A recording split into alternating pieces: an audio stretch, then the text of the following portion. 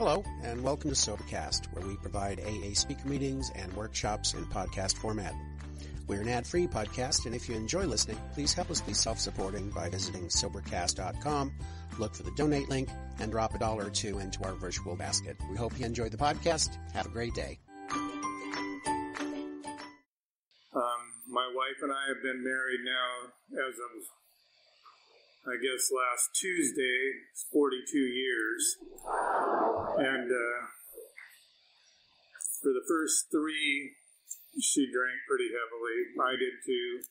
I had a rock and roll band called Whiskey, and our motto was boogie till you puke, and that's pretty much what we did. And but then she got pregnant with her first son, and she quit drinking. And she went to an AA meeting, just one, and she came home and said, "I'm never going to that again." They were trying to shove God down my throat, and they told me I just have to divorce you. And anyway, she didn't go to AA, but she didn't drink for, I was trying to figure it out, and I think about 25 years, except a couple times in the middle, she decided, we had people over, and she decided she could have a beer or a glass of wine. And both times that happened, she ended up at the doctor because she just, in 2 days, drank herself sick. And then she didn't drink again until our youngest son went off to college, which was now 16 years ago. And we went to a wedding, and she said, "I think I'm going to have a glass of champagne." I said, okay. And it pretty much started there, and she picked right up where she'd left off and kind of put the pedal to the metal. And I am a fully certified Al-Anon and an enabler of the first degree. For the whole time that she didn't drink in the middle, even though she wasn't drinking, we still had an awful lot of tension in our family. We still had all the isms that go along with alcoholism and with Al-Anonism. And, I spent all that time trying to interdict in between her and the kids and trying to avoid anything that might cause problems or have her get angry and or cause any conflict. I hated conflict. Always hated conflict, And I'd lie awake at night trying to figure out, well, what's the next thing that could possibly happen, and how can I possibly avoid it, and what steps do I need to take, And most of the time, those things that I was worried about never happened. But sometimes they did, and sometimes it was something completely unexpected. But I had pretty much created a world. I think somebody was talking about, the craziness in their brain, and I had created this world where I was fully occupied with just avoiding conflict, avoiding problems, and trying to pacify, and it was, there's a place in the big book where it talks about resentments. Well, I had at least a few. I had an awful lot of anger, and I never, ever expressed that anger outwardly. I always just internalized it. So I walked around with a big pit in my stomach all the time. If I woke up in the middle of the night, I couldn't go back to sleep. A lot of times I couldn't go to sleep. If I woke up early, I was awake. And I just... I didn't really think anything of it because it was just the way it was. We went on with our lives. She worked, I worked, and we never had real, she wasn't drinking, but life was still really hard. And then about 10 years ago, I guess, let me get to the little enabling part. When she started drinking, she decided she was going to smoke too, and she wouldn't do that in the house. And so I set up a little area out in the garage for her. I had a table, a TV, a heater, and a big refrigerator full of beer right next to it. And she always had a lot of homework she had to do at night. And so she'd just sit out there and smoke and drink until she fell asleep or passed out or came in or whatever. Because she had to get up the next morning. And I sat inside with the dog, and And actually, those 10 years for me, in some ways, were easier because she wasn't on my back and I wasn't having to worry about her every second, at least from the time that she got home and went to the garage and the time I got up the next morning. But every morning I was getting up early and making her lunch so she'd be ready to go because she was pretty much always hungover, and if I didn't get it ready, she wouldn't eat any lunch, but resenting every stroke of the knife across the bread and making sure peanut butter went all the way to the edge and that the jelly went all the way to the edge so there could be no confusion. And I also had to scrape it back a little bit so when she took the first bite, she didn't get a dollop on her clothes, And I don't know, the resentment was, I guess, eating me up, and I didn't really know it. And about 6 years before she quit drinking, I was walking the dog, and I felt funny, and I went to the doctor, and he did an EKG, and he said, it looks fine, but I think we're going to send you to a cardiologist. Anyway, they sent me down there, and she put me on the treadmill and said, stop. And then they took me into surgery the next day and put a stent in my heart. And they said, do you have any stress in your life? Your blood pressure's great. You don't have your cholesterol's great. And I go, I don't think so. I'm a builder, and it was 2008 or something like that. And the bottom had just fallen out, but I wasn't really stressed out about it. I didn't think. And then 3 years later, I got another one. And that was the spring before she decided to put herself in detox. And she put herself in detox, and then she went into inpatient up at Monroe. And I went there for the family nights, and when she was in there, I was freaking out because for the last 25 years, I knew what my place was. I had to plan all this stuff and avoid all this stuff and make sure she had her lunch and all that, and I was frightened, and I was really scared, and anyway, when she got back, or before she came home, she said, I drank beer, I smoked some pot, I usually took a couple bong hits before I went to bed at night so I could sleep. And she said, in order for me to come home, I have to have everything out of the house. Otherwise, I have to go to a halfway house. And I had told her before, I'll quit. If you want me to quit, I'll quit. And so I told her I'll quit and I'll get rid of everything, and I did. And so when she got home, I thought, oh, great, everything's going to be great. We're going to have long walks on the beach and hold hands, and it'll just be this idyllic marriage that we've dreamt of all these years, and it wasn't like that for some reason. No, I don't want you to do that. I don't want you to do that either. No, I don't want to hold your hand, and I was freaking out, but she was also an outpatient program by then, and she said, there's an Al-Anon meeting just down the hall that might help you. And when I'd went to family nights at her inpatient, I'd met a woman there, and she, her son had tried to hang himself a couple times. He was an alcoholic, and the first couple times I saw her at family night, she was just a wreck. She was just sobbing. And then the third night, she was a lot better, and I said, what happened? And she goes, well, I went to an Al-Anon meeting.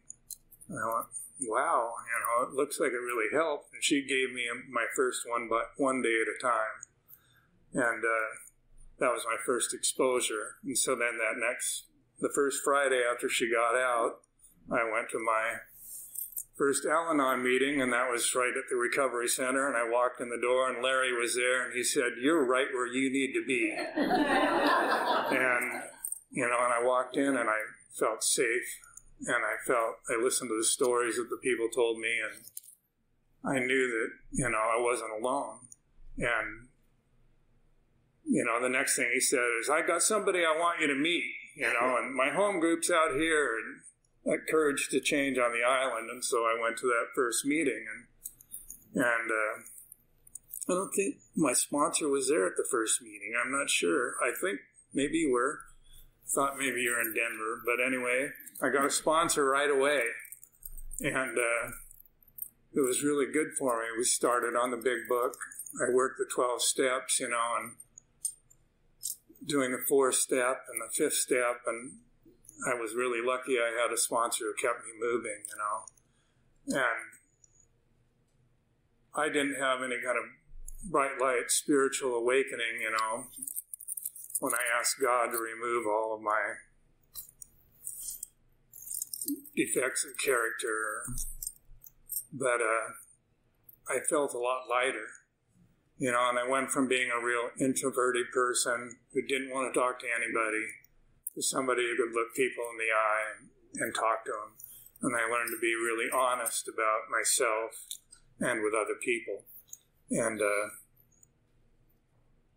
it's been 6 years since that happened, and my wife didn't go to AA for quite a bit of it. She was not very happy that I was going to Al-Anon. She goes, AA is supposed to be my thing.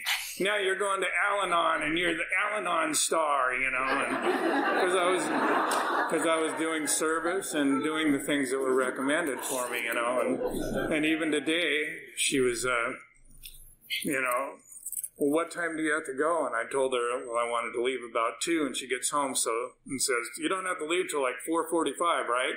I go, no, I need to leave now. And she goes, you told me 4:45. But anyway, things are a lot better. She does have a sponsor now, and she started going to meetings again since COVID ended. And a few times, she's said something to me, and she's looked at me and went, I'm sorry I said that. And it was not something that happened for the last 30 years. So one thing I think that's good about me being an Al-Anon is, kind of frustrated her, and she goes, well, I'm going to go. So, and she did, and so it's working for me, and I think it's helping us both. So thank you.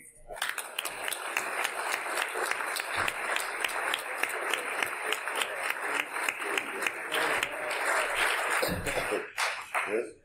10 minutes about.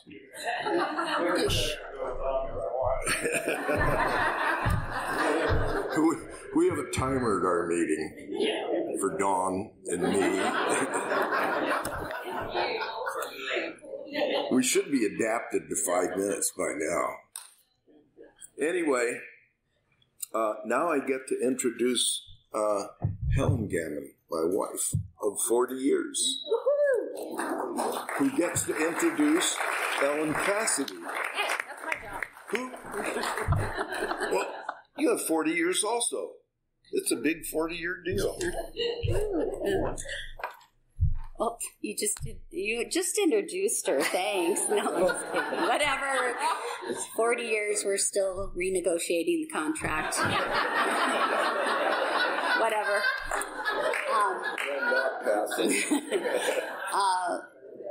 Al-Anon, like AA, is an anonymous program, which I have a dilemma tonight because tonight's speaker is a rock star in Al-Anon, in an anonymous program. So, I told her, I said, I'm going to make it a little longer. I hope that's okay with you, because I want to be a little serious about this. We met Ellen in person 10 years ago when we were in Ocean Shores, and my sponsor and I, and got to pick her up from the airport, her and her husband Richard, and drive to Ocean Shores with her, and we just loved it. And so we went to the airport the other day, and we got to catch up on the last 10 years. And I've been thinking about this. We came into Al-Anon, Larry and I came into Al-Anon because our home was a war zone. We were in a battle for our son, for his life. And when we came into the program, we worked it like our lives depended on it, because they did. And things got better. Things got a lot better. Our son would answer when we called him. He would invite us over to his house. He told us where he lived sometimes. And you know, life was pretty good, and it's easy to work the program when life's good. You know, we got busy, service, commitments, sponsoring, and you know, alas, Al-Anon does not promise puppies, rainbows, and unicorns, because life happens, and the bottom fell out of our world on May 7th, 2012, and our son lost his battle to his addiction, alcohol and drugs, and it's hard to work the program when these things happen. You know, it's darn hard to work the program when these things happen. But we've been in long enough where we, you know, we're told to carry the message, and that's what we do. Well, after we lost our son, the message and the messengers carried us until we could stand on our own 2 feet again. And thank you for that. Northwest Watts is a big part of that. We needed to be here. And tonight's speaker, her message is in my heart. She carries a message that has depth and weight and love and hope and grace. And I hope you will join me in welcoming Ellen C.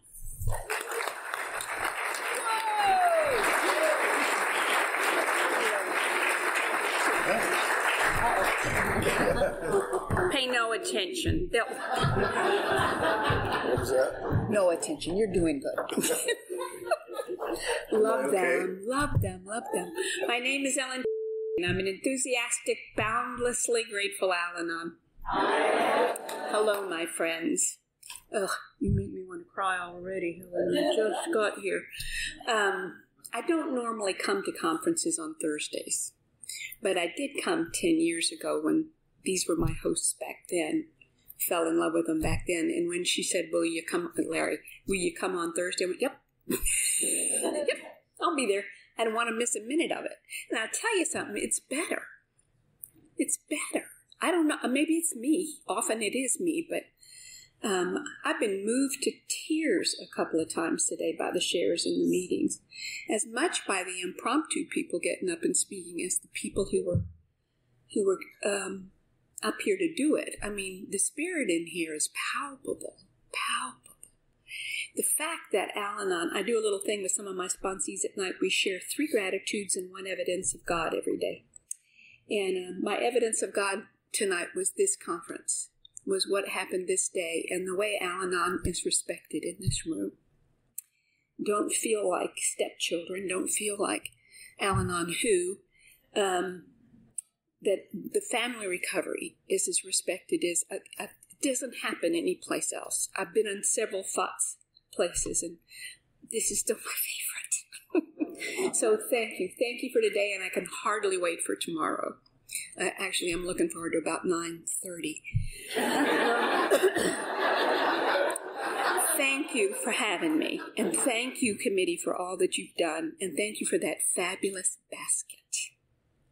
It was a bag. It was a bag of a lot of things. I just can't even begin to tell you. Most of it food. And the bottom was mints. I could just stay in my room, but I would miss you if I did that.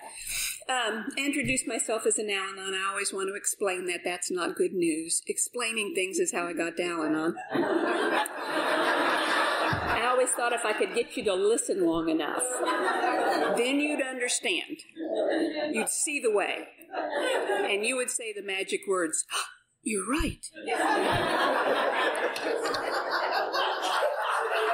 Never works. Not when you love alcoholics. It doesn't work. It never works. But you know what? God has found a use for even my biggest defects. And he's found a use for this explaining muscle. He said to me one day, he said, Precious, you have worked that explaining muscle up. And I'm going to send you out to little pockets of people all over and just let you explain your heart out. And tonight's your night in the barrel. I'm used to speaking in the daytime. Tonight's your night in the barrel. I'm going to explain about being an Al-Anon. Al-Anon is not what I wanted to be when I grew up. I didn't know there was such a thing. I'm not sure there was. There wasn't such a thing, actually, as Al-Anon to be. I was about 10 years old when there came such a thing as Al-Anon. And I didn't want to be an Al-Anon when I got here. I didn't.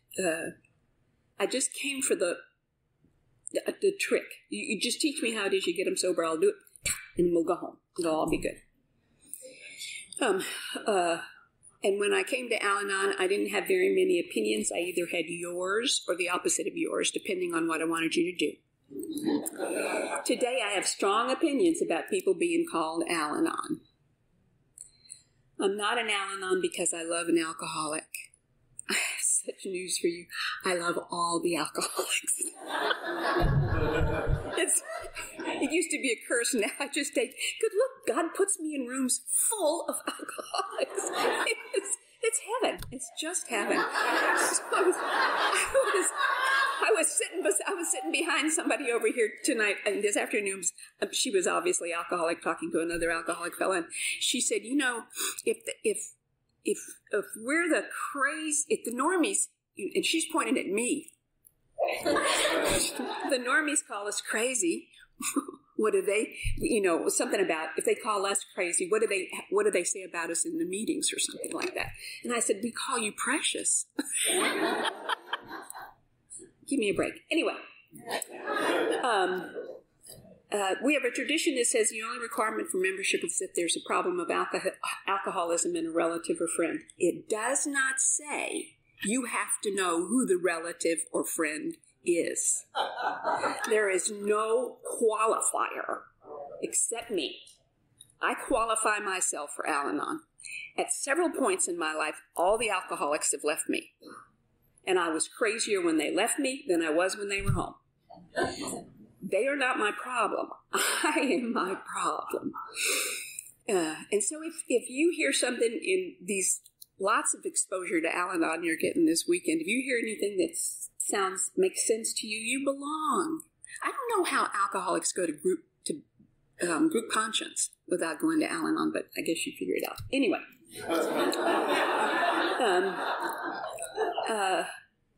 When I came to Al-Anon, I had very strong opinions about people being called Al-Anon. If you wanted to watch the hair on my neck stand up, you need to be in the room and some new alcoholic walks in the room and somebody says, oh, look, there's Bob, the new drunk.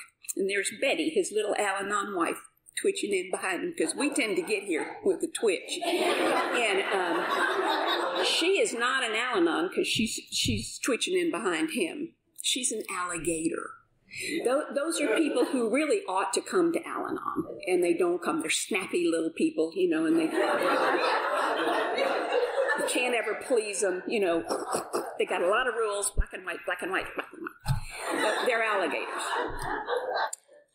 I'm not an Al-Anon because of the other people in my life. I'm an Al-Anon because I have a 12-step, 12-tradition, 12-concept program that I practice like my life depends on it. I am convinced today of the fatal nature of my disease. You know who uses the insurance first in an alcoholic home? The non-alcoholic. Alcoholics have blessed moments of blackout. Not us. We're awake and paying attention. Some of us, you may have heard, are even taking notes. We're writing on the calendar, drunk, smiley-faced.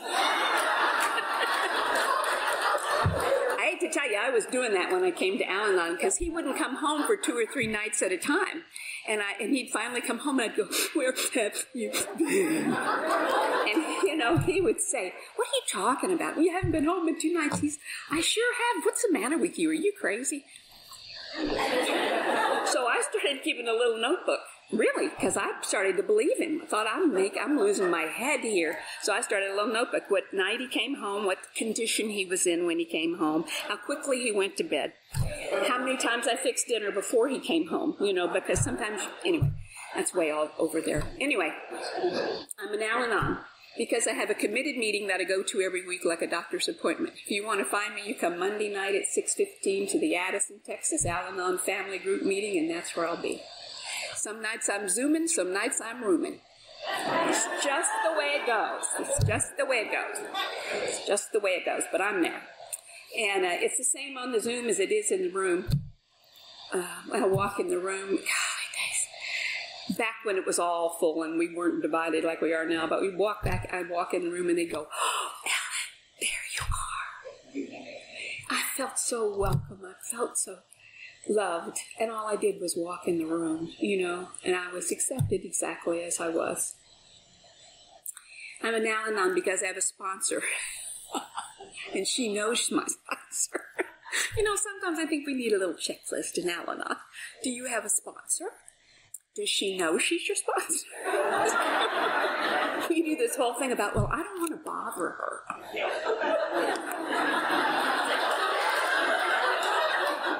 If somebody agreed to be your sponsor, they agreed to be bothered. Let them be in charge of their boundaries. It's good practice. I'm an Al-Anon. And I'm so grateful there is such a thing as Al-Anon to be. When I was 17, Mama diagnosed me. Mama diagnosed me as boy crazy. And she could have a point there, but the place she sent me to be safe was Lubbock, Texas. Well, I'm just telling you, in 1963 in Lubbock, Texas, where she sent me, the ratio of boys to girls was 7-1. Throw me in the briar patch, right? Oh, make me go there. Well, I went looking for him, because I was always looking for him. I always had a him because you couldn't be himless, but look at him. So I always had my bag packed, waiting for the next him to come along. Didn't take me long to find him. I think it was maybe 6 months, and I found him. Oh, I remember the moment it happened. Well, of course, he was married and had 2 kids and was 60 pounds overweight. But none of that seemed insurmountable to me. I never liked the easy ones. The ones who go, "Oh, you're so cute. Can I have it?" No, get away. I want the ones you have to fight for, the ones you have to earn, the ones you have to make love you. We could do it again, couldn't we? Huh? Wears me out just thinking about it, but it does give me a rush. I don't know what I'd do with them. Well, I must confess to you, he was not drinking when I married him. Oh, no, when we started dating. He was drinking shortly.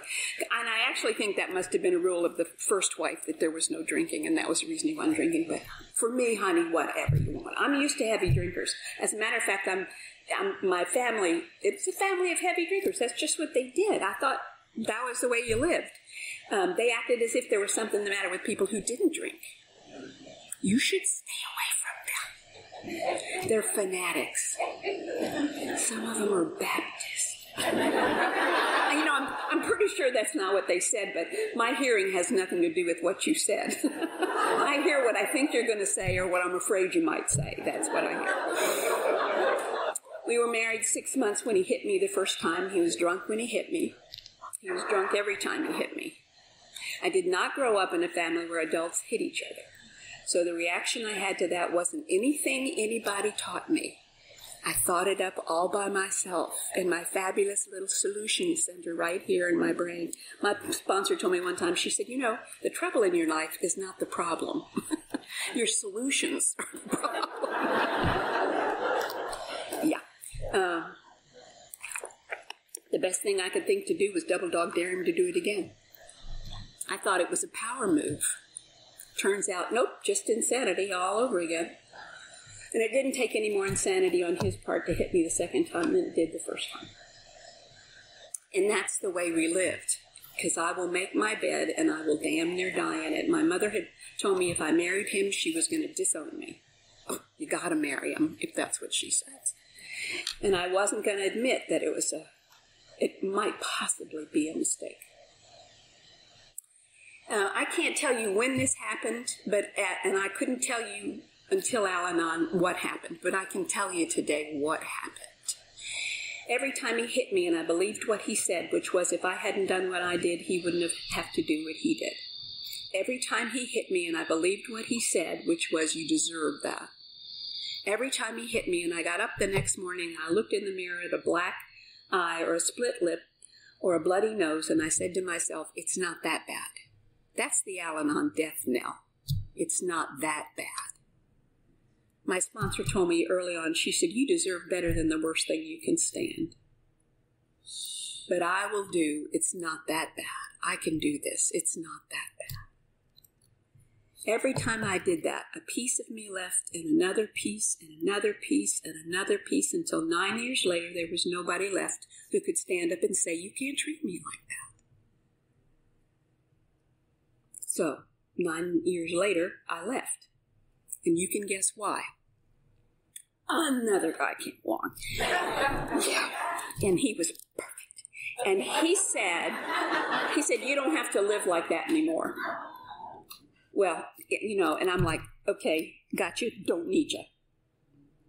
I had the power to move because I had hold of that one over here. He was a dreamboat. I had made a list in my head of what the perfect man would be like. And he was the list. He was the list. He was the right height, the right age, the right coloring, right job. As long as I worked 40 hours a week, he had a great job. His family was lovely, a little entwined with him, but they're like 45 minutes away, so they wouldn't be stopping over, so that was okay. But you would have loved him. You would have loved him. And sure enough, a year later, we got married, because I'm like the Mounties. I always get my man.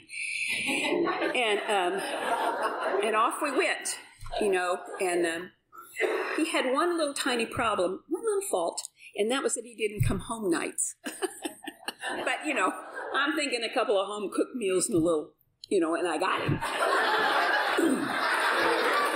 Back in the day, that's how I marked my territory, right there.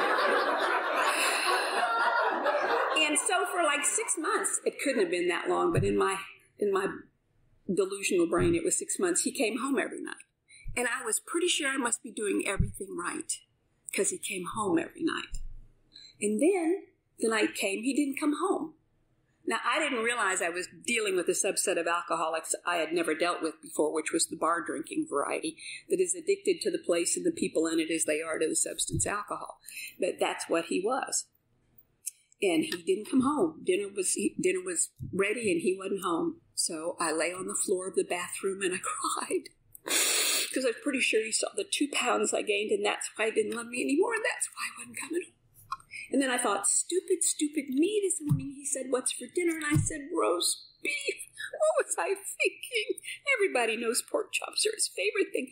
So I made a promise to myself that from then on, whenever he asked what was for dinner, I was always going to say pork chops. And then when he got home, I could tell him the truth and lock the door. And then I decided what I really needed to do was I needed to go sit on the sofa and wait. If you're in training for Al-Anon, you must pass Waiting 101. And the way you know you're in Waiting 101 is if when you're waiting, you can't do anything else. You can't talk on the phone, you can't watch TV, you can't read a book, you can't do the laundry. The kids would come up and they'd go, Mom. And I'd go, shh, I'm waiting. And that's because when I'm waiting, I'm listening. I'm listening for the sound of those tires. 44 bazillion other tires on the planet don't care. I could pick mine out in a mall parking lot. And I had the same reaction to the sound of tires as I've heard an alcoholic say a drink did for them. I would hear the tires and I'd go, he's home. Everything's going to be okay. Might have to kill him when he walks in the door, but at least he would die at home. And I decided I didn't want to be divorced anymore, that perhaps a widow was the way to go. And, when I was new in Al-Anon, I landed, my first meeting was November 3rd of 1981. And I walked into an Al-Anon group that believed in the big book. There was no edict handed down at that point that said we could only read things written by Al-Anons. And they were big book people. Which is why I'm here with you. Because me too. And they had a pattern that they did every week. They went to 2 Al-Anon meetings and 1 open AA meeting every week. That was what they did. I'm so grateful for open AA meetings. As much as Al-Anon has saved my life, AA made it make sense. When I listen to an alcoholic I'm not emotionally involved with yet, it's an iffy proposition always. I had to tell Miha today that it was not a good sign, that I really wanted to take him home. Oh, so good. Anyway, when I could listen to that, I finally began to hear where the man stopped and the disease started. I finally began to understand the difference between can't and won't.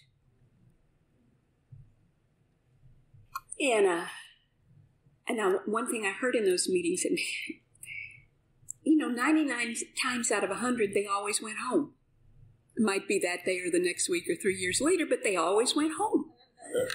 And that's what happened with mine. He came home. He was 2 hours late and drunk, but he came home. And I met him at the door like a 3-year-old who's been crying all afternoon, and you've said, "Stop it." I was at that. When your eyes are all swollen and the snot slinging everywhere. I think about that. I think, no wonder he drank. If that's waiting at home, I'll have another. And I asked the second stupidest question we can ask. The first is, have you been drinking? The second stupidest is, where have you been? See, I suspect some of you, maybe not all of you, but you have the same gift, talent, curse, whatever you want to call it, as I do. My head makes up stories without me. It just makes up stories. They're never pleasant. They're always sad. Somebody is always suffering, and it's always me in my head.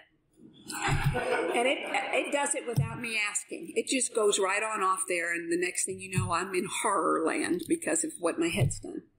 And I can't tell you exactly what happened that first night he didn't come home, but I'll bet you it's something like what I'm going to tell you. In my head, it said, "Oh my God, he's driven his car out in the country. I don't know why. And now look, the car's blown up. I don't know why. The car just blew up. Blew his body in a ditch by the road. Cars are going by, but they can't see him because he's in a ditch by the road. He's dying, but he's not quite dead yet. And with his dying breath, he's calling me. Ellen, I love you." Now, wild animals are coming and tearing off body parts and strewing them in the forest, and it'll be 7 years before we can identify the body. That's what my head does. I told that in a place some years ago, and it was at a hotel, and it was a big room, and and I'm looking at the doors out there, and this guy was about this big walking by, and they left the doors open. Earth people are walking by out there, and he goes by, and he comes back, and he looks at me. Oh my God. He's going to go 911, call 911. No, sorry, we're all like that. So when I asked him, "Where have you been?" there was only one acceptable answer: in a ditch bleeding. Everything else was going to hurt my feelings. And that's what, we tend to come to Al-Anon one of two ways. We either come in angry or we come in hurt. I came in hurt. Everything, it's the same feeling. It's just whether you suck it in on yourself or you blow it out on other people. I sucked it in on me. And it hurt. Everything hurt. So when I was new in Al-Anon, that was the only feeling I had, was hurt.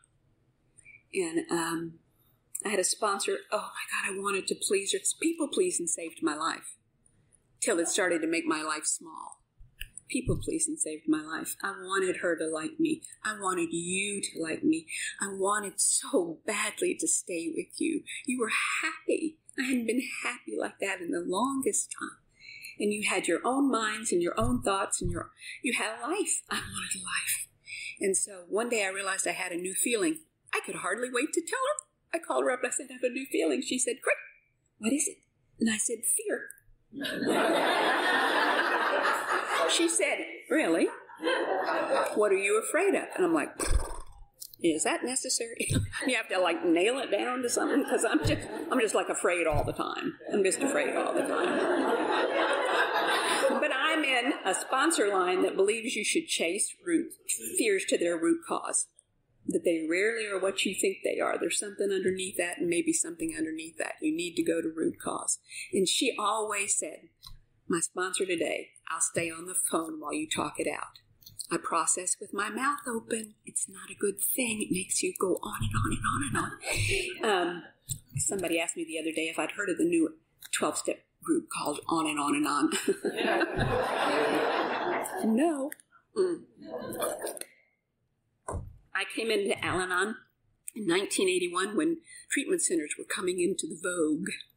And we were getting a lot of treatment center people in our meetings. And they were speaking treatment center, not Al-Anon. And it would make the old-timers in the room, they'd go, when they'd start with, the one that really made their eyes roll back in their head was, I'm dealing with my inner child. And they're like, where is that in the book? But what I heard there, I told her, I said, I've heard, I know what it is. I said, I have fear of abandonment. I'm afraid he's going to leave me. She said, really? Why? And I said, well, he said he's going to leave. She said, really? When is he going? Friday. He said he's leaving Friday. She said, honey, let me tell you something. The way to tell whether or not an alcoholic is leaving you is if he's gone. She taught me to turn off the sound and look at the picture. She said the sound will confuse you. He means well. He cannot follow through. Watch his feet. Don't read his lips.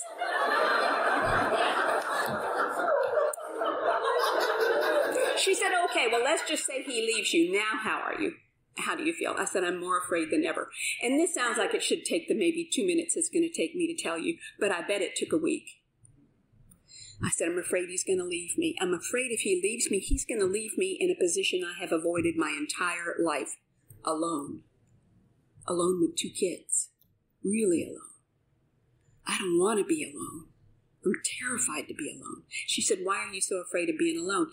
And I knew that it was attached to this sensation I got in the back of my head sometimes. And I know now it was just a feeling that I had stuffed down so long, and it was so big. And I'd feel it. I can't remember exactly the feeling. Boy, I remember my reaction to it when it would start. And I would just almost physically push it down. And so with her help, I talked through that. And what it was that feeling that would come up said, you're not enough. And you're never going to be enough. Not tall enough, pretty enough, rich enough, thin enough, smart enough, nothing enough. You are not enough. And my fear was if I'm not enough, I'm not going to be able to take care of myself, much less my 2 kids. And if I can't take care of myself, I'll die. And that's the way it went. If that's sort of a little kid fear, if I don't have the people I need, I'll die.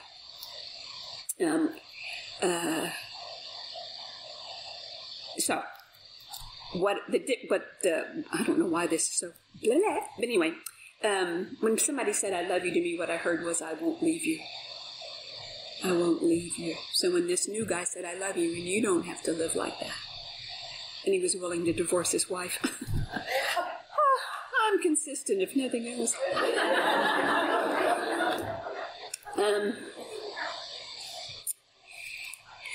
You know what? I'm just thinking this. I was thinking about this today. Somebody said. I'm sure it must have been John Paul, who said, maybe it wasn't. I could be putting words in your mouth, but boy, that would be something, wouldn't it?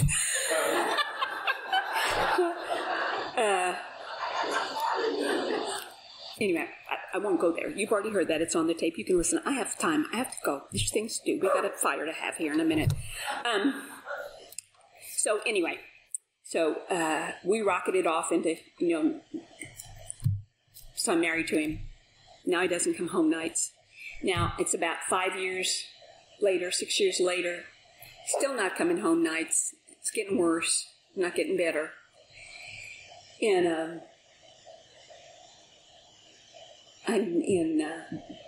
so a parent called school, and she was crying. Now, if you want to watch an alligator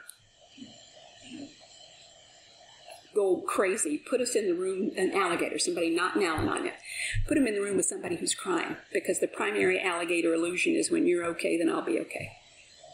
And I got to do everything in my power to make you okay. I will make you okay whether you want to be or not. I will make you so okay you leave me. when somebody's crying, it's like all the alarms go off. Oh my God, we got to get over there. We got to help them. We have a deal in my Al-Anon group. We have Kleenex boxes all around the tables. Somebody cries in every Al-Anon meeting. Sometimes they cry because they hurt. Sometimes they cry because they're relieved. Sometimes they cry and they don't know why they're crying. I think they just have tear debts. They've held tears back that they needed to cry, and they just cry. But we have a deal. We don't shove the Kleenex box at them. It's a very subtle way of saying, your tears are bothering me, dry them up. The fact is, that table has been cried on, snotted on, everything else. We clean it every month, you know. And can't have everything. We don't have professional care there. Let them cry. My sponsor told me one day, she said, maybe the best thing we do for each other is we attend each other's pain. We don't tell each other, if you just get a better attitude, we'll let you come to another meeting, or if you wipe that look off your face, we'll let you share. Because nothing would make my mother madder than when she'd say, wipe that look off your face, and I'd go, why did you get in all that trouble? I don't know. So she called school. She was crying. I'm trying to fix her. She says, my husband is in a program for his alcoholism, and as part of that, we're going to pay the school back the money we owe him, but I just want you to know it'll take a while. And I lied to her. I said, my husband drinks too much, too. The problem was not his drinking. I'm used to people drinking. But he wasn't coming home, and I thought that was a direct reflection on what kind of wife I was. If I was a better wife, he'd be coming home. If I could move the TV 2 inches this way, maybe he'd be happier. Maybe if the kids were quieter, or if the house was cleaner, or I served pork chops every night, maybe then he'll come home. I lied to her. And I didn't know I was lying to somebody brand new in Al-Anon, and she was on fire. And they didn't tell her she shouldn't track me down. She called me and she'd say, oh, you ready to go to a meeting? Oh, no, my grandmother's sick. I remember that summer. I lied all summer long about why I couldn't go to Al-Anon. And I ended up in Al-Anon anyway. And she drove me to my first 6 meetings because she had this sense to know that I wouldn't take myself if she didn't come pick me up. So she picked me up and she took me. And I landed in a nest of winners. The thing about winners in AA, I don't know about AA, but I suspect it, but I know in Al-Anon is some days I'm the winner and some days you're the winner. You know, we trade off. There aren't some days I'm always the winner and you're always this doesn't work like that here. So anyway, I end up in Al-Anon and I'm loving it. And then 2.5 years later, I'm diagnosed with breast cancer. I'm 38 years old, too young, no history of it in my family. There were studies then that said that cancer could be a stress-related disease. Al-Anons, the families of alcoholics have all sorts of stress-related diseases. In my experience, and it could be because I'm the one who had cancer, and people tend to come to me who've had cancer, and so I can almost tell you in the meeting who has and who hasn't. It's an awfully high ratio. This is the place where I usually apologize. I'm not apologizing to you, though. I'm not gonna have to. When I was sponsored by the grand sponsee, a woman who ended up being my sponsor for 15 years. She came into program in 1954 in Midland, Texas, when there was no program to come into. She walked into open AA meetings with her husband. And she absolutely loved how it felt in the rooms. And she said, I want what you have. And I love alcoholic women. They saved her life and they saved mine. And they said, come on, we'll take you through the steps. They didn't care whether she drank or didn't drink. They took her through the steps, through the big book of Alcoholics Anonymous. And that's what she did with us. I've hung my life on a couple of lines out of the big book. One of them is nothing but nothing happens by mistake in God's world. And I know that's Dr. Paul's story way off the other end of the page 164, way off there. But that's when I heard that the first time, I thought, that's the God I want. I want a God who can make miracles happen out of horrors. I want a God that Mr. Rogers used to talk about. Mr. Rogers would say, when there's a catastrophe, look for the helpers. Watch the helpers. And that's what AA and Al-Anon tell me. Look at the people who do service. Look at the people who help. That's where our life is, not in the horror of it all. That's just planet Earth. And that's what happens when you're a breathing human being.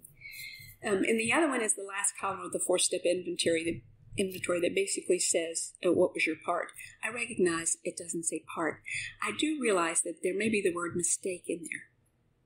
But if I had read mistake, I never would have done it, because I worked very hard at making no mistakes.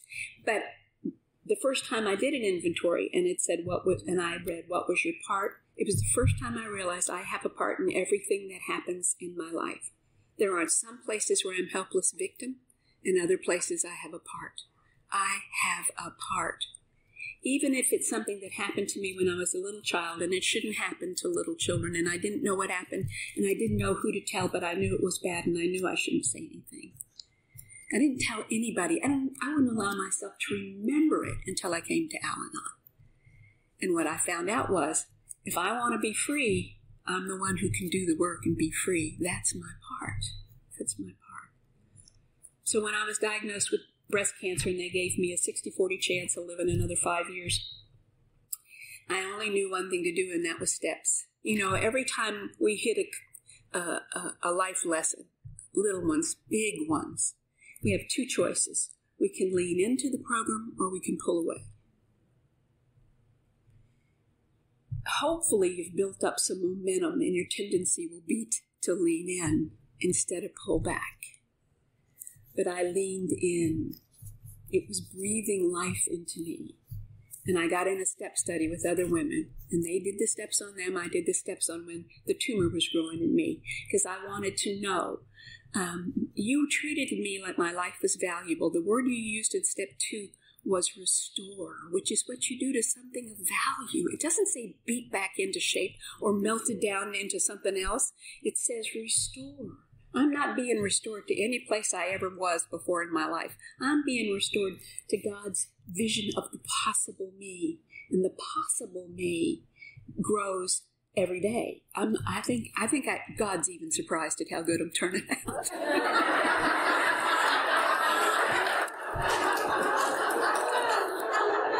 I do. And what I came to understand when I did the steps was I break out in malignancies when I live in active alcoholism. I'm not spiritual. I wasn't spiritually fit then, and I don't know that I could do it today, to live in active alcoholism. So for the 40 millionth time I told him, but for the first time I meant it, if you can't stay sober, you can't stay here. For the first time, my life was valuable to me, and I was standing up for my life. He finally left, and if you ask him, he would tell you it was that crazy daughter of mine that anyone had to live with her would drink too.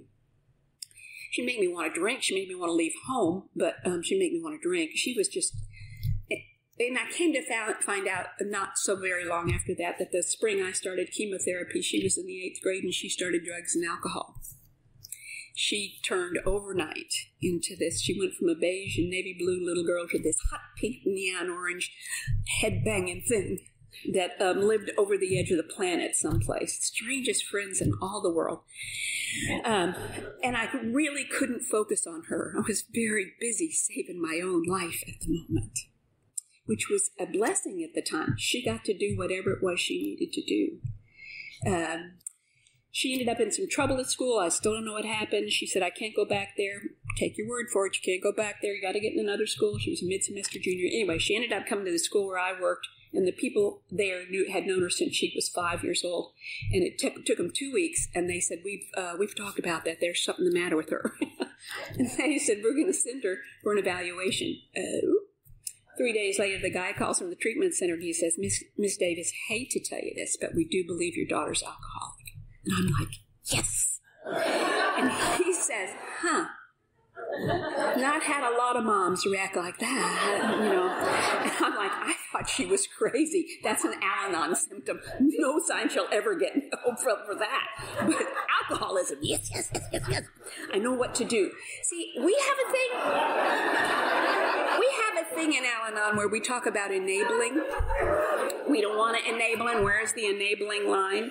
Well, I'll tell you, I think the only person I enable when I do that is myself. Because I do for them because I'm afraid of how I'll feel if something bad happens to them. And I do for them, and I do for them, and I do for them, and literally we can help you. I'm not kidding. Help you to death. We've done it before. But there's another thing. it's not sort of an unwritten thing, a mom thing. That's just my experience here. Moms tend to have to do everything they can think of for their kid before they can let go. And I had to do everything I could think of my kid, and she was 17, so I could make her do stuff. I took her to an outpatient treatment center that would force feed the steps into her and take her to Al-Anon meetings, and it was great. And she stayed sober about a year and a half. It was all my fault she was alcoholic. I don't care why she's alcoholic. I don't care. I don't care if she thinks it's my fault. I'm just so glad she's going to the meetings. And her idea of anonymity was always, for a very long time, not telling anybody that I was her mother. Anyway, she did not see me as a rock star. She saw me as a big mouth. She stayed sober about a year and a half, and then she went back out. And she stayed out a little while longer. She came back in January 29th of 1990, and she got sober twice before it was ever legal for her to drink once. She didn't do drugs, except that they were easier to get at school than the liquor, but she really is an alcoholic. My children are adopted, and some years back she did a DNA test, and she called me up. She said, "You're not going to believe it. I don't have markers for anything except one thing. The only thing I have markers for are alcoholism. There's 2 possible markers, and I have both of them." She said, "There's nothing I could have been but alcoholic." So that was when it stopped being my fault. Anyway, she, in that year and a half that she was sober the first time, she started hanging out in slippery places with slippery people. And the sense I had is she's going to start drinking, and if she drinks, I'll die. So for the umpteenth time I said it, for the first time I meant it, if you can't go by the rules of the house, you cannot stay here. And I planned the day. The day I planned for her eviction was the day I was leaving to go to Crested Butte, Colorado, to the Crested Butte Mountain Conference with 600 of my closest friends. Because I didn't want to kick my daughter out. I loved my daughter. I wanted her happy, healthy, home and whole, and she couldn't do any of that. And that morning, while I'm packing the car, she throws herself across my bed and she says, "Mom, you're going to be a grandma." She said later, she thought it was a cute way to tell me, I thought she was making me the responsible party again. "You're going to be a grandma." That's what I heard. And it was ugly for a little bit there. I'm so grateful I don't remember what I said, but I remember feeling every time I opened my mouth, that's ugly. So finally I picked up the phone and called my sponsor and turned myself in. And she said, "Do you want her to stay?" I said, "Honestly, I don't. She wears me out. I can't do it. I can't." She said, "Honey, if you don't want her to stay, I'll stay on the phone while you tell her." And she said, "There are only so many bad feelings in every relationship. Those are her bad feelings. Let her have them. I take on other people's feelings. I do it without thinking. But my side of the street was clean. This was her life that was a mess, not mine." And and it quit hurting so much. I always thought the pain was in letting go, but the pain is not in letting go. The pain is in holding on when it's time to let go. And it was time to let go of that child. And I ran to Crested Butte and ran right to my sponsor and cried and cried and cried and cried because I didn't want to kick her out. And now she's pregnant. Months go by. She's telling people what a bad mom I am. She's pregnant. I won't let her come live at home. I'm going out telling people I love the Tapers. I'm so sorry that he didn't get to come this year because I really love those people. I love them all. I love all the Tapers. I like them because you get them trapped behind the table and they can't go anywhere. And you can just talk to them, you know. I trapped my friend Buddy behind the table when Melissa was pregnant, and I said, "She's pregnant at me now." Because it's all about me. It's all about me, you know. And he said, "Honey, you know what? I understand how you feel," but he said our son's girlfriend had a baby out of wedlock, and the child has been the light of our lives. Never occurred to me I might like it. I love babies. I have loved babies my whole life. I can't get enough babies. I have a number of great-grandchildren, but there's only 3 of them I can get my hands on. And I have a 10-month-old one. Oh, my God. She is edible. She is just edible. I was talking to her mother on the phone the other day, and I hear this sound going on. I said, "What is that?" she said, Mom, she said, Mimi, this baby will do everything except spin her head around. She and I are going to go good together. And God was offering me a baby, and I was doing the thing that I do in my disease. I said, yeah, but God, not like this, not today, not her. This is not the way this is supposed to happen. God, I can't like this. It's like telling God when you look at a sunset, that's pretty good, but I could have used a little more purple over there, a little less over here. You know, Al-Anon has taught me to go from yeah, but to thank you. Clint Hodges used to say that acceptance was, thank you, God, for everything exactly as it is. I wouldn't change a thing. Now, I'll argue with that today because there are things I would change. And there are some things that in my community that are my responsibility to do something about, I feel like. But thank you, God, for everything exactly as it is. And I decided to say thank you for the baby. Thank you for the baby, God. And so she called me up and she said, Mom, I know you knit in a blue blanket. Knit faster. They did a sonogram. It's twin boys. You know, alcoholics, if one's good, let's have another. The second baby made all the difference in the world. If she'd had one baby, you'd have another speaker, I guarantee you. But she had what an order baby. And all he had to be was number 2 to be what an order. So they get born. I fall in love with heartbeats in the hospital, just listening to their little hearts. I'm just in love madly before they ever show up in the world. And I told her that she could come live with me after she had the baby. She didn't like dolls. I don't know what the heck she's going to do with twin babies. And she's 18 years old. I don't know. So I said, you can come live with me till you get the hang of twins. What is that? When 14, 15 maybe? When they were 5 weeks old, she called me at work one day and she said, hey, Mom, I'm not going to keep them. You can have them if you want them. Did I tell you I was in love with heartbeats, you know, and now they had faces. It was a difficult summer, and one day I was keeping them, the next day I was giving them up. Every reason I had for keeping them was about me. Every reason I had for giving them up was about them. And I called my sponsor, and she said, she'd been trying to tell me for years that God wanted for me, I'm going to put this down, for heaven's sake, that God wanted for me what I wanted in my heart of hearts. That's too bad about that. I'll do my level best. So much story, so little time. And I told her I was afraid. I don't know what I really want. I'm afraid to make that decision. What if I pick something and then next week something better comes and I can't have it because I picked the stupid thing last week? So then I just don't make a decision. I let you make it and then blame me when it doesn't work out.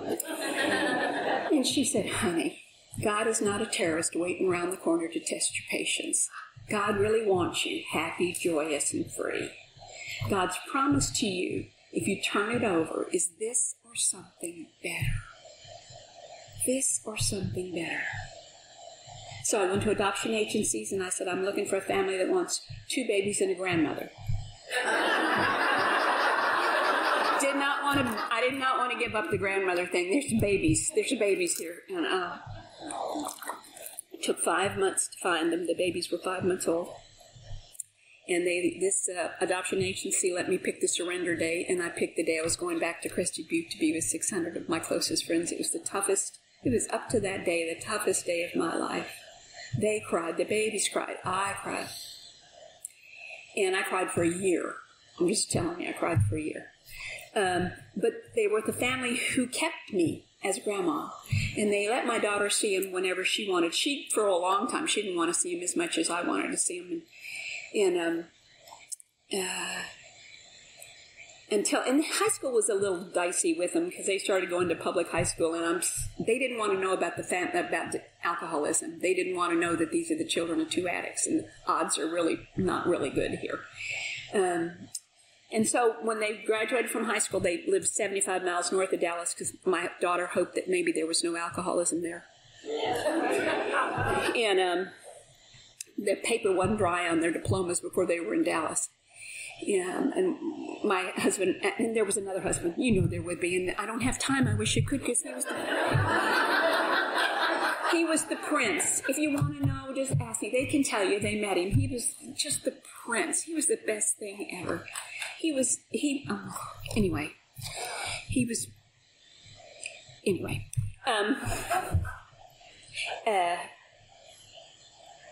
so his idea of supporting our children and grandchildren when they were out in the world working was they were all working in, fast food restaurants or restaurants someplace, and we'd go and he'd say, what's the best thing on the menu? And they, of course, would always pick the most expensive thing, and he would always buy it.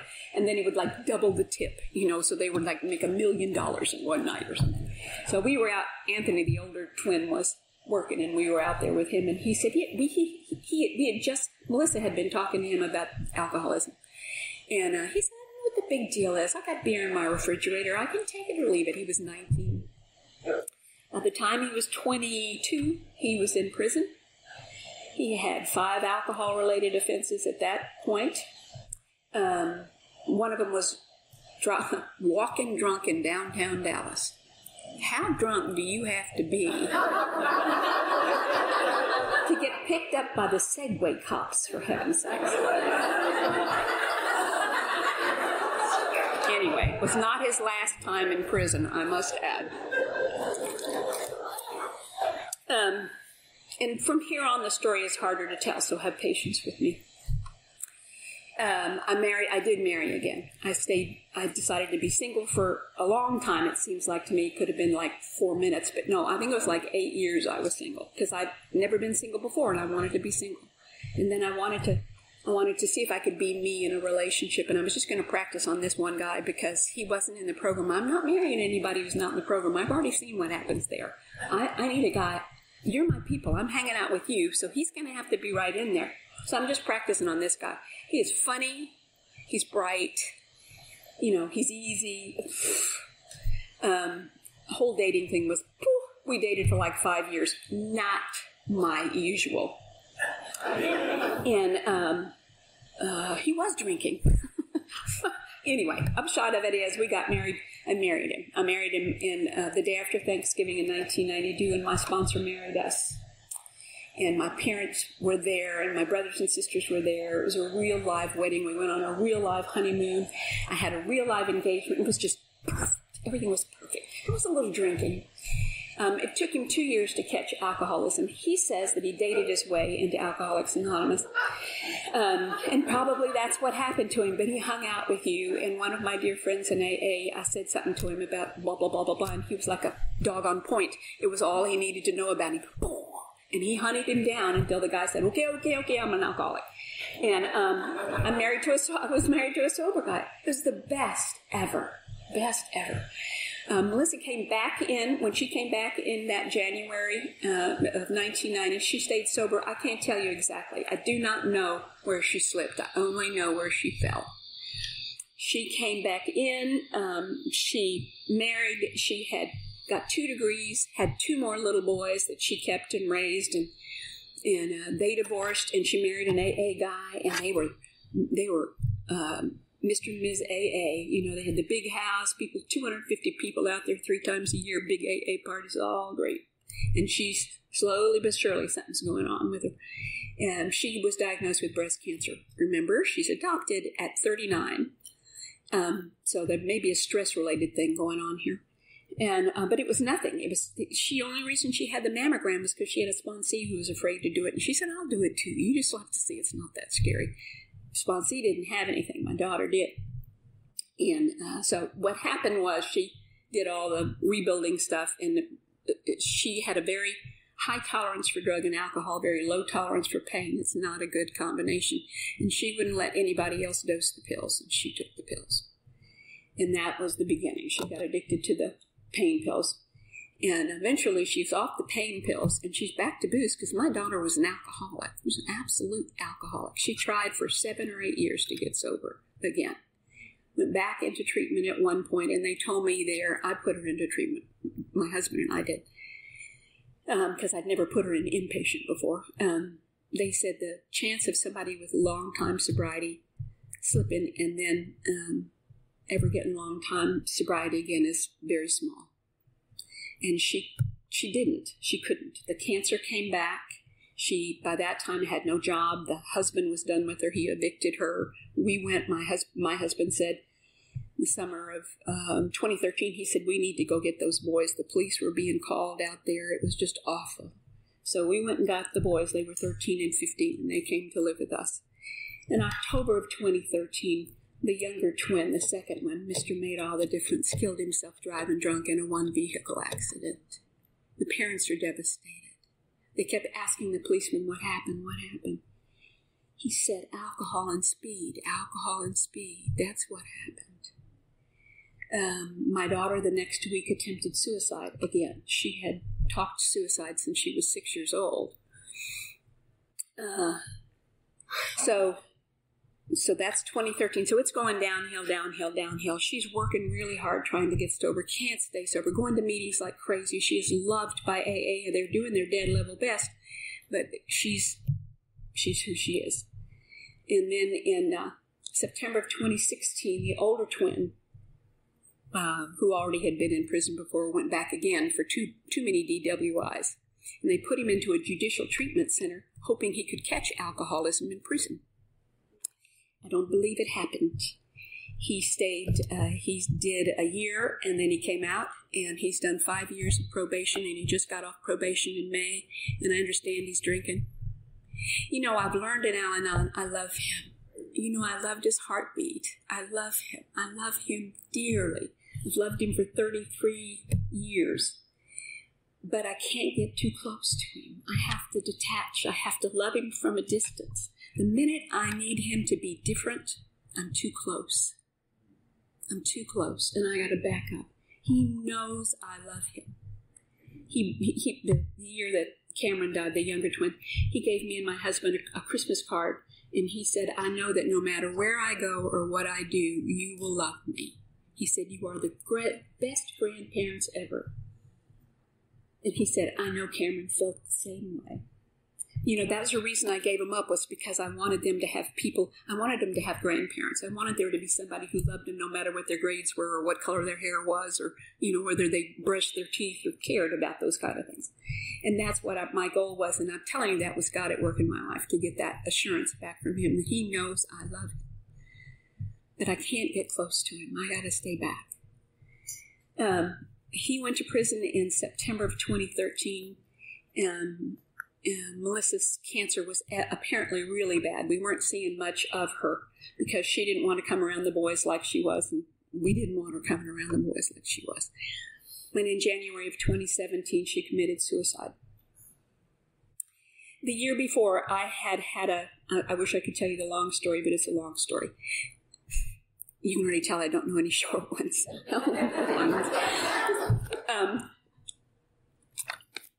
She and I had an interchange that we'd had 1,000 times before, and I read something the next day in Courage to Change. I believe it's like January 8th or 9th, and it said, the alcoholic she has a higher power of her own, and together they're perfectly capable of working out her future.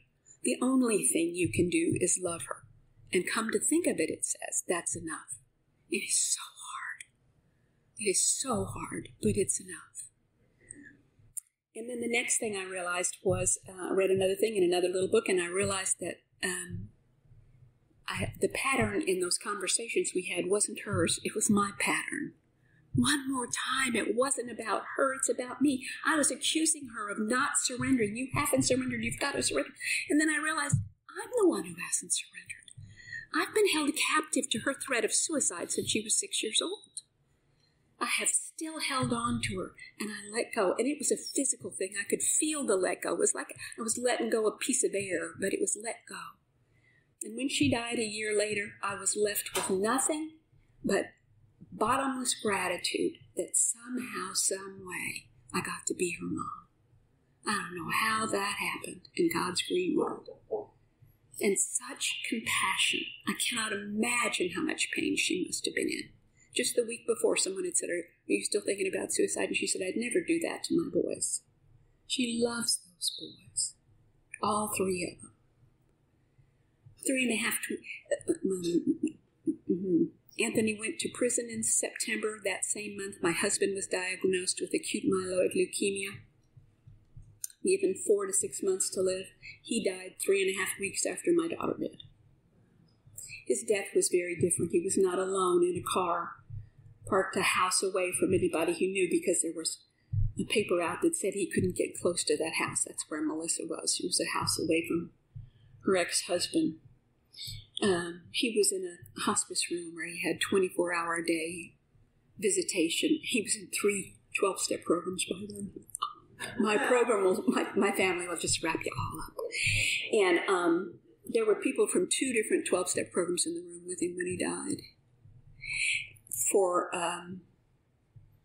It's still to this day, that's been 5.5 years, and to this day, now that we're getting out of COVID and I'm going back seeing people again, inevitably when I'm in a place where there's a gathering of alcoholics, there'll be someone who comes to me and says, "Can you talk about Melissa? Can I talk about Melissa?" "Yes, please, talk about Melissa." And they'll say, "Can I tell you what she did for me when I was new sober? I wouldn't be here today if she hadn't been there for me." And what I've learned is there's a little light of Melissa that lives in all those people. I treasure them. And these people come to me and they say, "Do you ever sit next to your husband in a meeting?"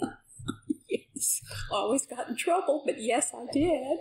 And they'll say, "He always treated me like I was the only person in the room. He paid 100% attention to me. He was such a dear." I used to think that when I died and went to heaven, God was going to say, "Pull out the VCR and the tape," because it's a very long time ago, "and let me see how her husband and her children turned out. And if they turned out to be upstanding members of the community, she's earned her way into heaven and she can come in. I'm so grateful you let me find another God." I don't. It's another story I have in my head, but my sponsor says I can have this story. I think when I die, when my body gets tired of doing whatever it's doing, and that little part of me that's always been God's goes back to where God is, I think when I get there, God is going to go, "There you are. Why would God greet me with less love than you do? Why?" And God's going to say, "Oh, precious, you know what? Heaven's heaven when you're not here, but it's just not perfect without you." And he's going to say, "I got 3 little questions. I've been running an experiment. It wasn't a test. You couldn't pass or fail. It was an experiment. I just wanted to see how it would go. First off, I want to know if you had a good time. I never did a single thing to torment you. There was no reason for flowers to be different colors, except I thought it'd make you smile. And I knew you'd love babies. I hope you got them all. Because of you, I'm going to be able to say, yes, God, I had a great time at your party. Thanks for asking me." And the second thing he's going to say is, "Were you Ellen? You were the only one like that I made. I had things for you to do that nobody else could do." That question scared me because I'd spent so much of my time trying to be what I thought other people wanted me to be that I didn't know if I'd been me. So in my inventory at night for about 3 years, I had a line that said, "Today, Ellen." And I wrote down every day the one thing I did that day that I knew when I was doing it was mine to do. This was mine to do. You could have had another speaker and actually be done by now. But that's not what happened. That's not what happened. This was mine to do. And after 3 years or so, I looked back at that and I read it. 96% of it was what you'd call service work. I knew when I was doing service work, I was exactly where God wanted me to be, doing what God wanted me to do.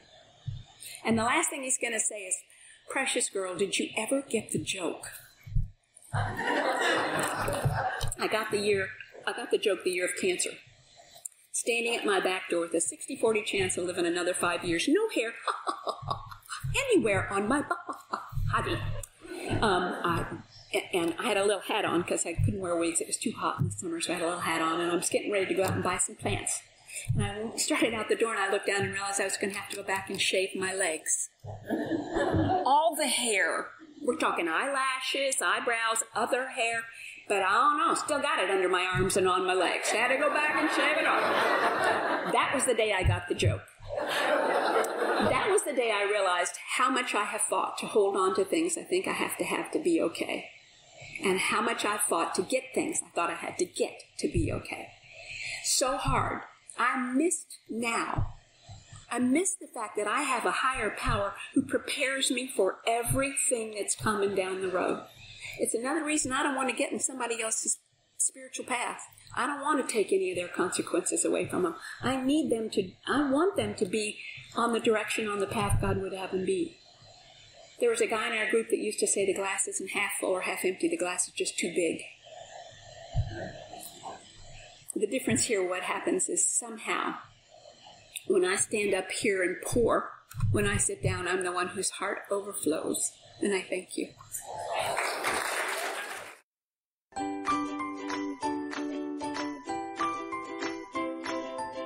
Thanks for listening. I hope you enjoyed the podcast. Sobercast is ad-free, and we'd like your help in order to keep it that way.